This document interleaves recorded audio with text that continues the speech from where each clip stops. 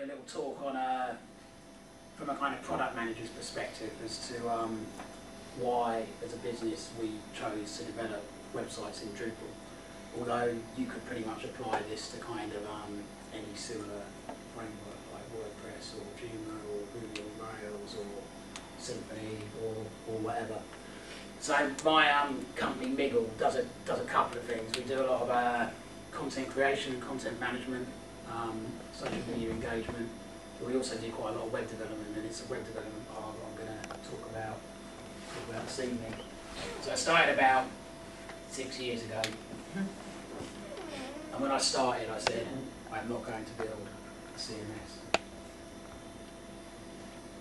And I said that for based on this kind of thinking, obviously then without the benefit of kind of hindsight, that my kind of premise was that the world didn't need another CMS, it just needed the ones that were there to get better than what they were.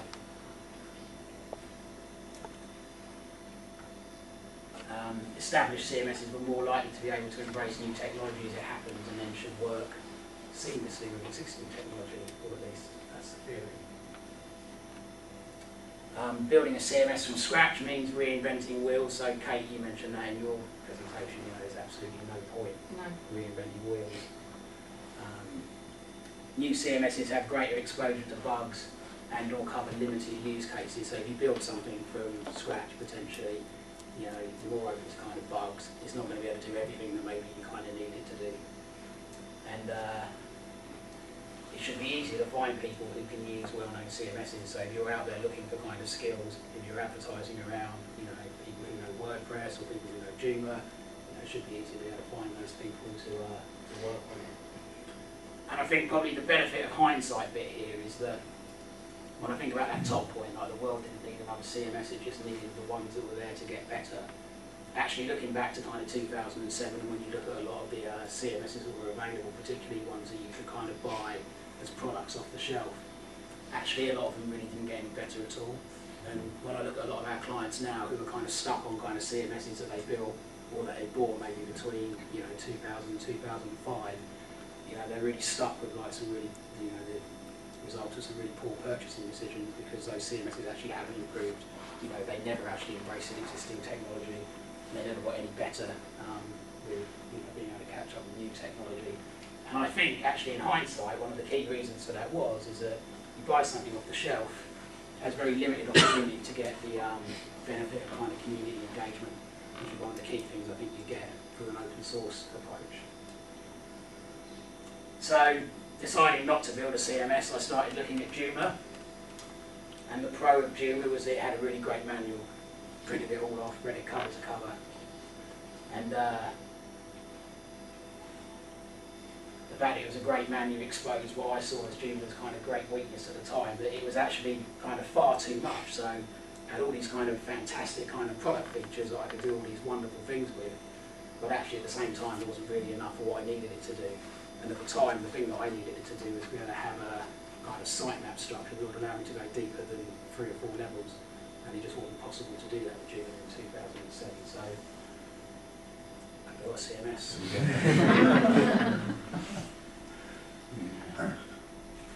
And actually that was quite good because prior to starting up Miggle, I worked at Yahoo for 7 years. And actually in that 7 years I'd just forgotten a lot about what the internet was really about, because the longer I stayed there, the more my kind of days got filled up with just arguing about resources and budgets. And actually at the end of the day, we could have been making cheese sandwiches rather than kind of internet sites that didn't really kind of impact on what I was doing on a day-to-day basis. So it reminded me of how to code. Like a long time ago, I used to be a PHP developer, and after having a break from that for about 6 or 7 years, I started to kind of remember how to kind of put things together again in code. And as a result, learned a lot about my kind of limitations as a coder. You know, that kind of played on to me thinking then about, you know, I'm going to build a CMS. What are the must-haves? You know, what are the nice-to-haves? You know, what does my kind of product development roadmap look like? So these are all really useful things to learn. One of the problems is that I just love coding too much, and I coded to the extent that I actually just forgot about running the rest of my business. To the extent that some days I just didn't even get dressed eat breakfast or anything. You know, I'd just get up in my dressing gown, sit at my desk and code away until about 10 at night, to the exclusion of everything else. So in the end I decided to kind of bring a developer in to kind of help out with that, because I've really reached the limit of my own ability in terms of coding. And actually the developer that I brought in, he wasn't really interested in using anything that had been done before. He wanted to reinvent all the wheels himself, which kind of worked quite well at the time because we had a client who wanted a proprietary solution, so they funded all of the development. And we built this CMS, and we actually realised that the CMS was great for small business websites which had really simple content management needs. And pretty quickly we built up about 25 plus sites for a number of small businesses. And I think romantically, I'd always wanted to build a small business that actually provided a service for other small businesses. But actually I just found that it was impossible to kind of build a company that serviced small businesses. And I think the reason why, and this isn't a criticism of small businesses, because I run a small business and I can actually level a lot of these things against myself. There's always a risk that you're going to get undercut price, because price is probably the key criteria for a lot of small businesses. And it's easily done because a lot of small businesses are not always best positioned to judge the quality in your profession.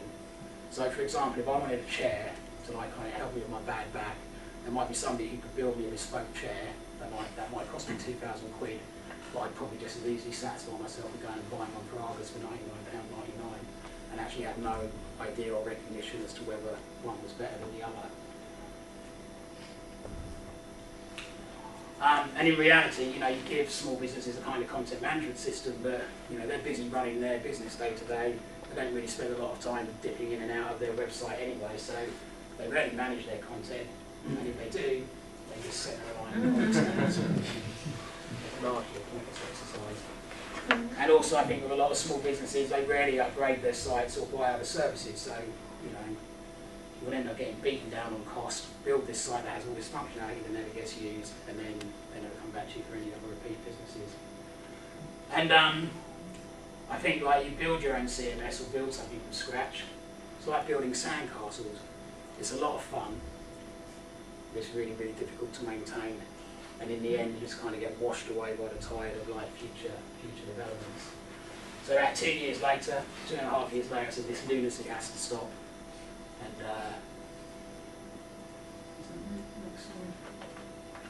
yeah, because actually I think we looked at this and thought, you know, we sell our clients self-sufficiency. They don't want to be dependent on us. They buy a solution from us. They don't actually want to be dependent on us. But actually, more importantly, I don't want them to be dependent on me either. You know, if I'm going to build a business that grows, at some point there may be some legacy business that I have that I want to be able to kind of wrap up, kind of take somewhere else. And if I'm too locked into that from a solution perspective, then actually that's really no good for me being able to grow my business. So in 2009, we decided we'd only focus on open source solutions. And actually as part of that decision, we decided to make our own CMS available as an open source project.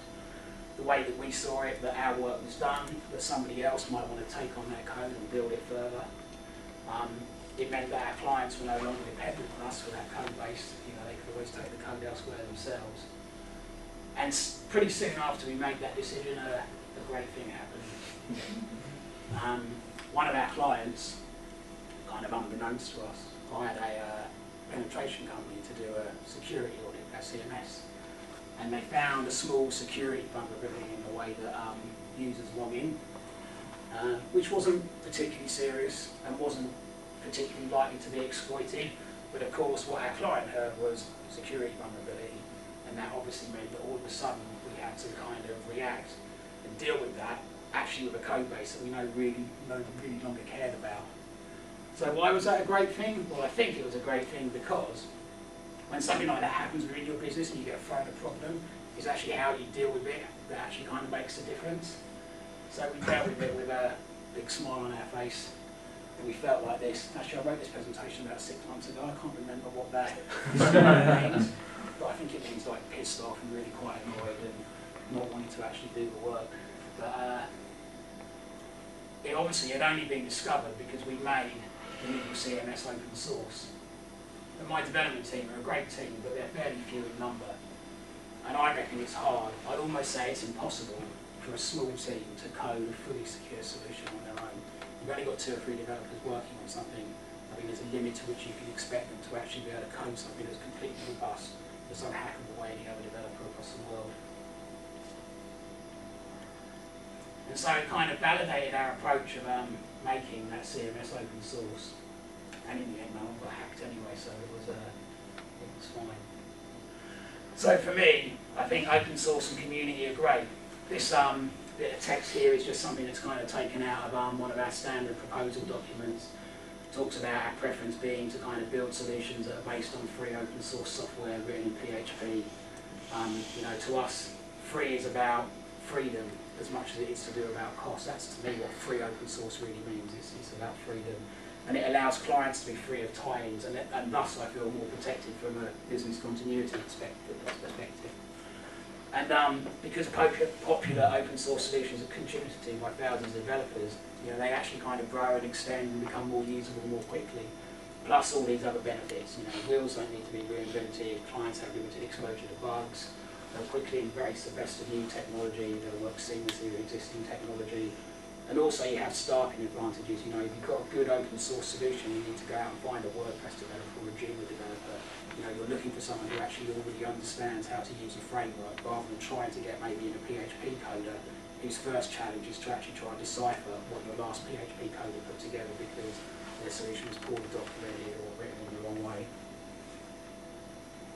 And for Drupal, well, you can put the name of your favourite open source CMS framework in there. For me, it's great because Drupal is, you know, it's now version 7. It powers almost 2% of the web. It's as much a framework as it is a content management system, which means it can kind of be extended kind of fairly easy. A lot of the modules are kind of very easily reusable. And for me, Drupal's a Lego kit in which we can build trucks and helicopters. Okay, whereas other CMSs I think might be more like a truck or a helicopter, and one doesn't easily change into another. So when I think about Drupal as a Lego kit, I actually think about WordPress as being a toy helicopter. And I think WordPress is great at being a helicopter, and you try and change it into a truck, you can build by all these other kind of plugins that will actually kind of extend its kind of capability, but ultimately it was designed to be a helicopter, it was never built to be a Lego kit. And because it's a Lego kit, it's got a lean and efficient core, and then you get flexibility by reusing modules, all of which are kind of managed under an open source license, which is slightly different to some of the other open source projects like WordPress that maybe have kind of other functionality that you have to buy. Clients only need to run the code they need, so it's less cumbersome than many of its competitors, and also it has a very visible developer community. But why is this great for me as a business owner and a product manager? Does anybody know who the dude with the violin is? No, Vivaldi. And Vivaldi, like, obviously we all know him as a composer, but his day job, how he kind of made his money was he was a music teacher, and he taught at an orphanage for girls, and every now and again he had to get the girls to kind of do performances for the patron of the orphanage. So he'd have to kind of write music for them, and music that was kind of easy enough for them to kind of play, you know, so they didn't kind of extend their capabilities. And one bit of music that came out of that whole period was Four Seasons. So I think the Four Seasons is a bit of music that has kind of stood the test of time. It was ultimately written to be played by a bunch of people who had fairly kind of limited musical skills, other than the exception of the first violinist. So the Nigel Kennedy bits, that would have been Vivaldi playing those on top of the girls playing the second violin and the cellos and the violas. And for me, that's what I quite like about using something like Drupal, because I'm thinking about a product, and I'm thinking about a product that is good for doing certain things, and maybe not so good for doing other things. So for me, it's kind of like selling like cans of baked beans rather than selling something completely bespoke. And that's really important for me, because ultimately I run a service business. But for me, to make my service business more effective, I have to try and think about how I can productise those services. If I can productise a service business, then I find that it's easier to kind of get qualified leads. The market kind of helps set the price, and that kind of price is more transparent. So if someone comes to us for Drupal development, we can tell them what the day rate is. If they don't like the day rate, it's fairly easy for them to go and look at where else they can actually get that resource or buy in extra staff from. It's it's pretty easy to kind of find out what a Drupal developer costs. So you know, the market helps set that price. That makes it easier for us in terms of pricing projects. That makes it easier to quote on and propose against briefs on, partly because we can actually look at the briefs that come in. It's easier then to do a gap analysis between what's required and what's achievable. So, you know, the brief says, we need this project to do this, and you know that Drupal or your framework won't do that, then it's really easy to say, actually, this isn't suitable, so the project's not suitable for us, or we can achieve a workaround and do it, you know, rather than doing it this way, the objective that you're trying to achieve is this, so maybe we can achieve that by doing something slightly different. It makes it easier to trade off between the nice-to-haves and the must-to-haves, and that's pretty important when you're then trying to kind of, you know, fit a project into a certain time or budget constraints. And also, we get repeat learnings. You know, every time we quote on a project using a certain framework, then the next time we have a project to kind of quote on, there's a whole load of stuff that we maybe learned from doing the last proposal. So from my perspective, that cuts the time required from the dev team in terms of contributing to briefs. You know, I no longer really have to go to them and say, if you wanted to do this, I don't want to do this, I don't want to do that, because actually, I know, because I've already priced it up in previous projects, so it makes it much easier and quicker for me to be able to put proposals together. Why is that important to me? Well, like a lot of small businesses, when we started off, we probably had too great a dependency on a few big clients. And the analogy that I always have with that is that it's like kind of hunting for woolly mammoths. So I go out and snare a big deal, drag the mammoth back to the cage, we feast on it for months, and when we get down to the last leg, so maybe the time like QA starts, we right, well, I'll go out and kill another mammoth, go out and get another mammoth, drag it back to the cage, same process over and over again. Trouble is with that, is that, you know, as time goes on, the mammoths become scarcer and scarcer, there's fewer of them about. You've got to find them more. You know, eating mammoths is great, you know, really, really rich and sustainable, but you've got to find a better way of actually being able to kind of feed yourself. For us, that's more about trying to kind of not become hunters for big game, but actually trying to run a farm where we're actually kind of farming, you know, the same kind of products that we can sell over and over again. The thing is, though, if you want to run a farm, you need to buy things like tractors and combines. You need to be able to invest in barns to be able to kind of store the equipment and the grain in. And for me, the kind of equivalent to that is about being able to invest in things like, you know, Google AdWords to advertise, about social media engagement, you know, maybe about kind of doing some cold calling, you know, tracking all of your leads in a CRM, you know, hopefully being able to kind of rely on some good word of mouth. And maybe at some point, even relying on a sales and marketing team to help generate leads for you. I feel as a product manager for the last 18 years, I've kind of earned the right to refer to sales and marketing teams as clowns, just as having a healthy disrespect for other departments in the same way. Well, I think those departments have a healthy disrespect for product managers. And actually for us, where Drupal is kind of quite great, you know, it's a product, but actually it's quite a niche product. You know, it's fairly kind of difficult to find decent Drupal developers. So, you know, we feel at the moment that we're offering a service that's in, you know, reasonable demand, and you know, the supply is rather than the supply of talent, you know, it doesn't kind of quite meet that demand. So, you know, rather than selling actually kind of cans of baked beans, we're selling, you know, Mongolian vodka or Indian lager or kind of wine from California, stuff that's kind of difficult to kind of buy in the UK. And but the staffing bit, you know, the availability of talent is kind of an important thing, because even so, you know, even though it might be difficult to kind of find decent Drupal developers, that we sell these services into clients, you know, we want to make sure that we're giving them a solution that actually they can actually find other people to kind of work on it should they need them to. And the significance of the buses is that every day I just imagine my development team getting run over by these, and if I lose somebody all of a sudden, you know, which is always likely to happen when you kind of run a business, then, you know, what's my business continuity plan in terms of being able to kind of bring somebody else up to speed quickly on a project? You know, I feel I get that more through working with a framework than I would do with proprietary code. And just to take the farming analogy a little further, you know, if we develop solutions in using open source technology, you know, I don't think we should all be kind of chasing the same sort of clients or the same sorts of projects. You know, I think there's a real opportunity for us to actually start to say, okay, well, you know, we do this kind of stuff in Drupal, but you know, we're really good at doing this. You know, what we're finding at Miggle at the moment, now that we've done kind of like 9 or 10 Drupal projects, we're actually finding that we're starting to get quite a specialism in doing really complex site search using the Apache Solar project. So we would start to say actually that's an area where we specialise. But there's another company, another Drupal company in Brighton called ICOS. They specialise on e-commerce solutions built in Drupal.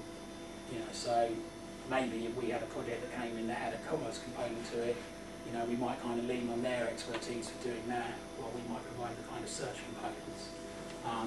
If it was an e-learning thing, you know, there are e-learning kind of Drupal commerce modules that maybe we might not be the best people to actually do that. We can actually go and find the freelancers or the small businesses that are able to kind of supplement, you know, that solution. So if we go down this kind of farming analogy, you know, we need to start to specialise and, you know, maybe just kind of farm, you know, certain crops rather than trying to focus on doing everything at once. You know, it'll take a little while to kind of get to that stage, but I think we're a much better place to do that by having, you know, sensible technology choices around certain types of technology that we use to deliver projects. And that is it. Any questions?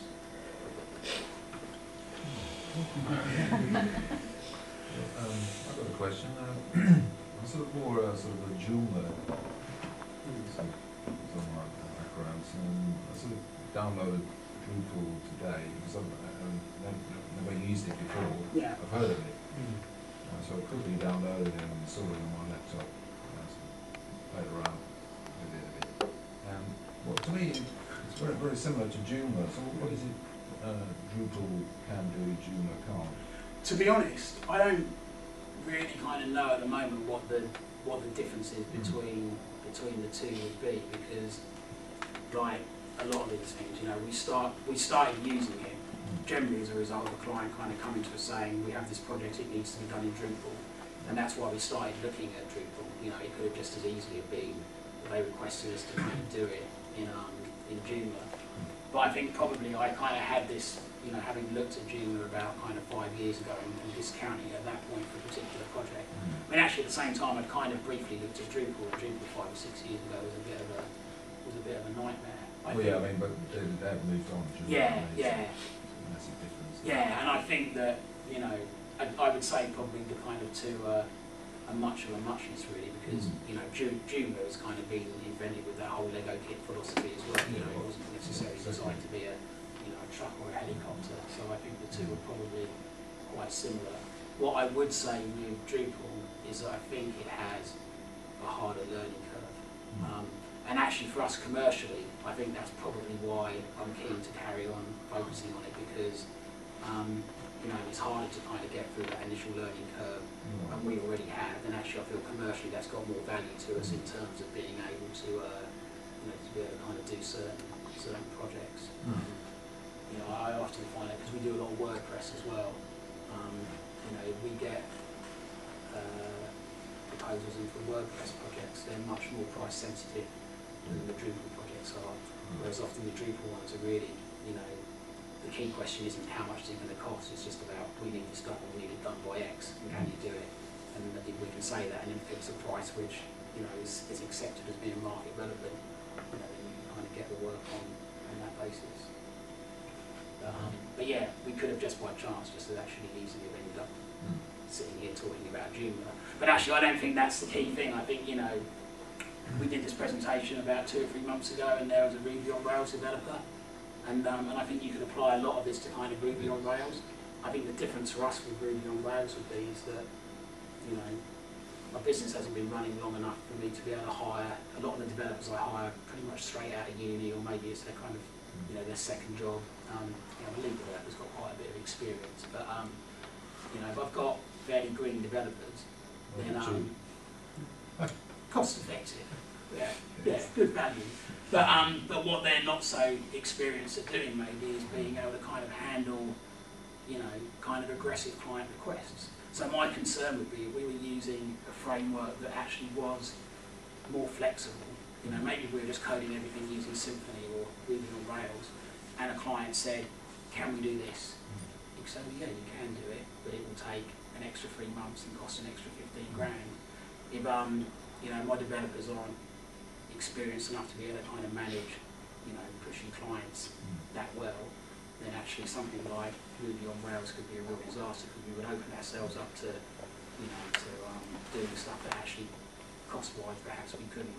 Whereas actually I think a framework that has got limitations, you know, like Vivaldi's kind of group of musicians, actually gives us more of an opportunity to say no, and I think that's important. What is the going rate then for a Drupal freelancer day at the moment? I would say if you're working kind of as a straight freelancer on your own, decent kind of freelancers going out about 300, 350 a day. From an agency perspective, we'll offer out at about 480 a day if we're managing the projects internally. We'll allow clients to kind of like retain resource on a time and materials basis for about 350. Yeah, so it's sort of between sort of 350, 500 mark, I would say. You talk about your own CMS and the security issues. With open source, do you come across that with WordPress that you get, you know, I don't know, vulnerabilities exposed quicker because it's open source? The argument the other way? Yeah, I think, so the way that I kind of think about that is that if you were going around trying to exploit something, it's fairly easy to kind of spot a Drupal site or a Joomla site or a WordPress site, because you're just looking for kind of common patterns in the kind of code or the directory structure. And because there are more sites on it, if you've got something that you want to exploit, you know, why would you try and kind of exploit something like Miggle CMS when there are only 25 sites in the world that use it? And I think that was probably the trap that some people fall into when they do proprietary solutions. They actually think maybe what they've coded is secure, but the only reason it's secure is because no one's ever trying to kick the front door in. Yeah. You know, it could be one strong boot and it will just kind of fall over. You know, it could be a real house of cards. And I think that with open source stuff, yeah, it's more open to being exploited. But the benefit of it then being contributed by a community is that when an exploitation is found, the actual door is kind of shut pretty quickly. You know, so security vulnerabilities get shut down, you know, pretty quickly. But what you have to do,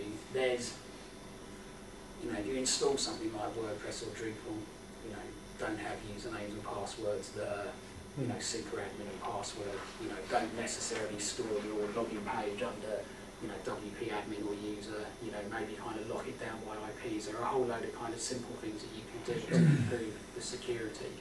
But the other key thing, and this is one of the things that, you know, that we try and talk to clients about is, you know, we no longer really want to build websites for businesses that just become like a point in time. You know, saying, you know, build it, invest in it, engage your audience, you know, look at feature development, do all the stuff that Kate's doing in terms of asking customers what they want, decide how you're going to kind of iterate features based on the stuff that comes up, you know, and to do that you need to actually have an ongoing program of development, and part of that is about saying, you know, as new patches and upgrades come out, make sure you're up to date in terms of installing those, you know, so having a maintenance agreement with your clients that allow you to kind of like keep the recast is because we do stuff on open source at Freshhead and on bespoke stuff, and that argument, you know, that exactly what you just said there works both ways, and actually it's just making people really aware that if you are on WordPress or an open source, that it's absolutely critical you update stuff, and you don't just use every plugin that's available just because it works and it's good, but you you really look into what the vulnerabilities could be and that kind of stuff. Yeah, and I think actually with Drupal, one of the things that we like maybe with Drupal over WordPress is because all of the modules are essentially open source. If we develop a module for a client, and we did this with Museum of London where we built a particular module which queried some external database of museum objects run by Collections Trust. And we said to them, you know, you should let us launch this back into the community. And the benefit of launching it back into the community, at first they say, well actually, why would we do that? You know, why would we give away the code that we've spent money on back into the community? And you say, well, you know, what are you? You're a museum, you're not a technology company, so you know, you don't really want to be worried about owning IP around code when actually your core business has got nothing to do with code in the first instance. But if you throw it back into the community, other developers will look at it. And other developers will say, you know, the way that you did that like that, actually if you'd have done it like that, it would have been a lot better for working with these kind of things or these kind of things.